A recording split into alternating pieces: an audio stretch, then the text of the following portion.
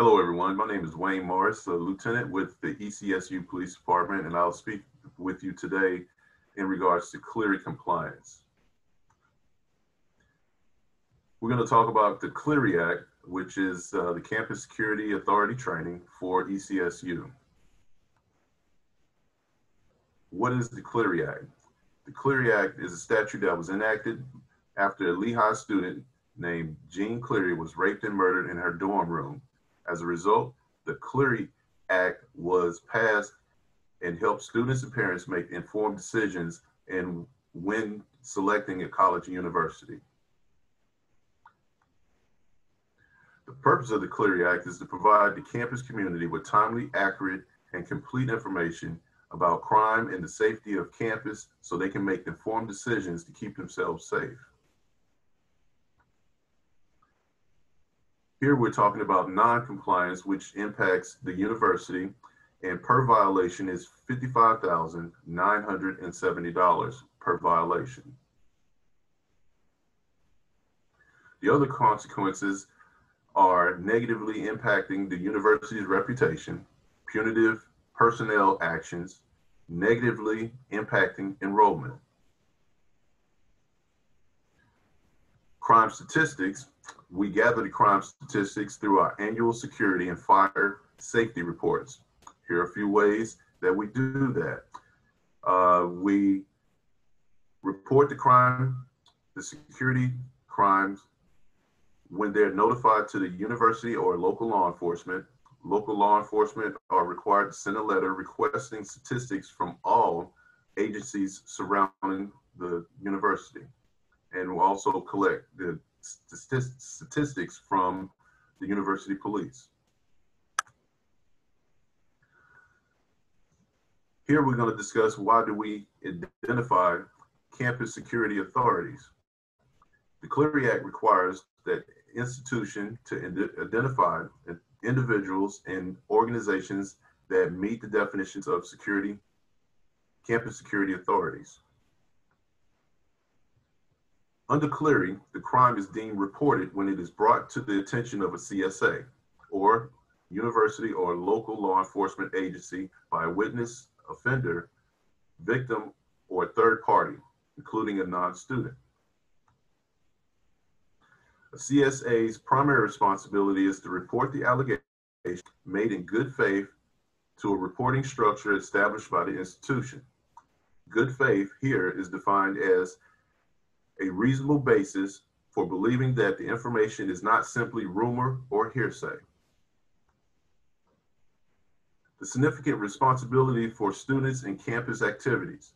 Remember, it's about the function, not the job title, because official responsibility and job titles vary significantly. CSAs are officials whose function involves building relationships with students. If someone has a significant responsibility for students and campus activities, he or she is a campus security authority. Who are campus security authorities? Here are examples: university police, security staff, local police departments, Title IX and their investigators, director of athletics, athletic coaches, student affairs personnel, officials designated to receive and report reported crimes. Who are not? Clerical staff, cafeteria staff, faculty staff, and accountant. Here are examples of CSA exemptions: pastoral counselors, licensed professional counselors. You have a special note here. Each personnel must be working within the scope of their license or religious duties when receiving a crime report. What type of crimes must the CSA report? Here are examples that are listed on this slide: murder, negligent manslaughter, sex offenses, robbery, aggravated assaults, burglary, motor vehicle theft, and arsons. Hate crimes, which is a continuation from the last slide. Hate crimes offenses include homicide, arson, motor vehicle theft, sex offenses. When is a crime reported? Crime is reported when it is brought to the attention of the CSA. If CSA receives the crime information directly, he or she should document it as a reported crime. In this instance, it is not the CSA's responsibility for the investigation, only reporting it. After a crime is reported, what should you do?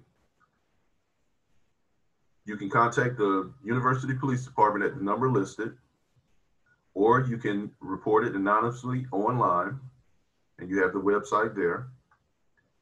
And what should you tell them?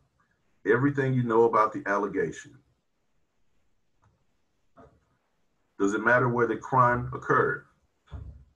Crimes must be reported only if it occurred on campus, public property within the immediate adjacent to campus, non-campus university controlled properties. Here's a recap. Was the crime reported to the campus security authority? Did the crime occur in a clearly reportable geographic area? Is the crime a clearly reportable criminal offense? Other things to remember.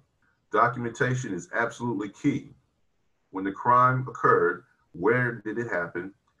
When was it reported to you? Should you be reporting it to the university police or anonymously?